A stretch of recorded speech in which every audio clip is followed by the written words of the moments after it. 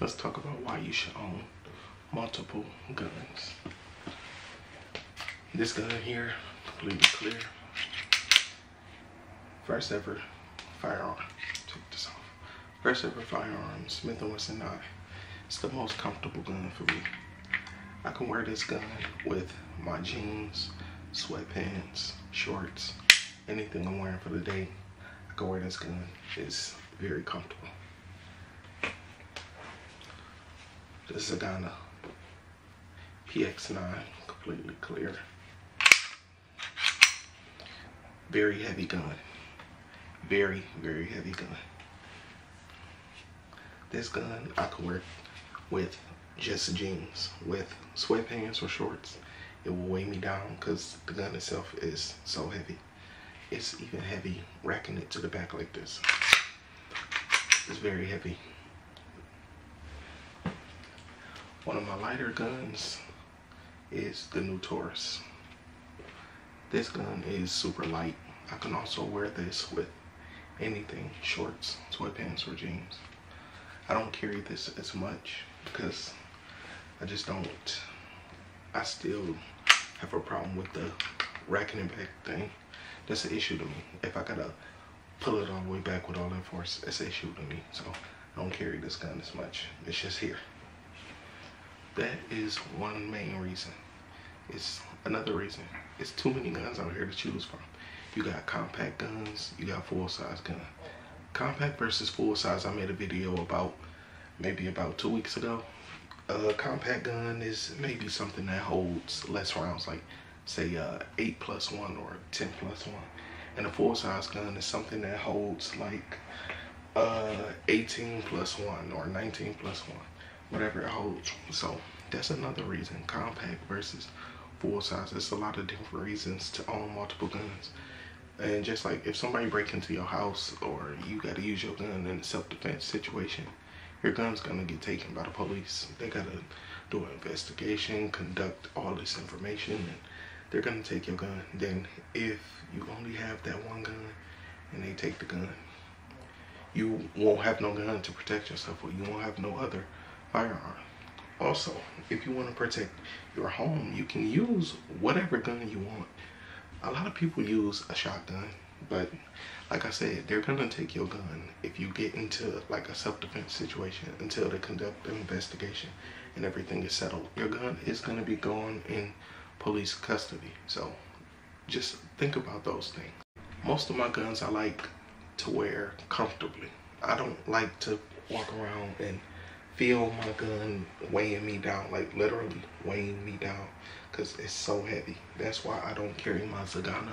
That's why I don't carry my Taurus, because like I said, the racking issue, you gotta pull it back that hard. It's a no for me. So I don't carry the Taurus as much.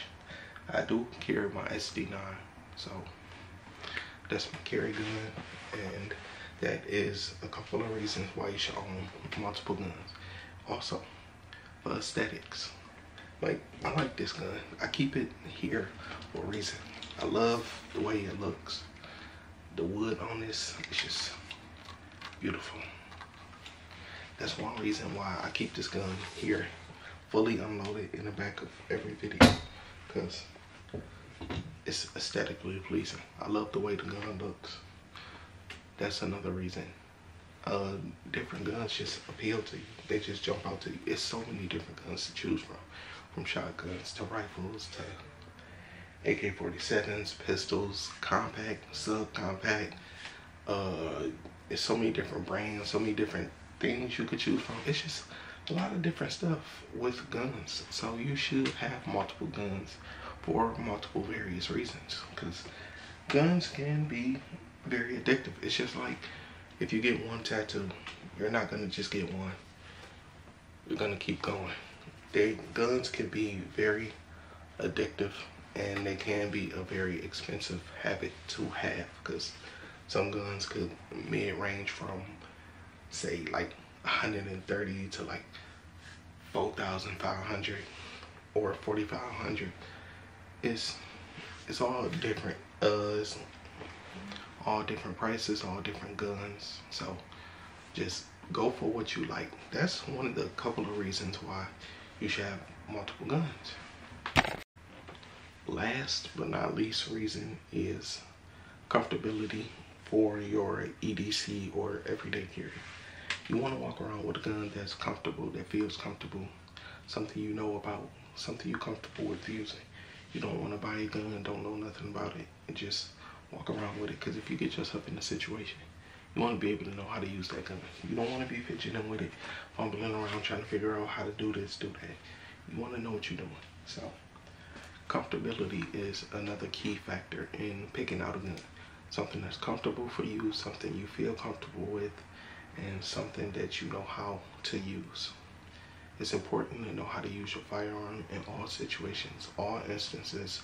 That all steams back to learning how to break your gun down and knowing your gun, which I made a video about a couple of days ago or a couple of weeks ago.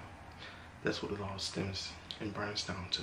So with all that information being said, I hope you learned something, and I thank you guys so much for watching my channel. I thank you guys so much for being here, subscribing, and everything that you're doing. Anyway, I will see you guys tomorrow, because I'm gonna try and narrow it down to like a 40 or 50 second little talk before my next video. But anyway, thank you guys so much for watching, and I'll see you in the next video.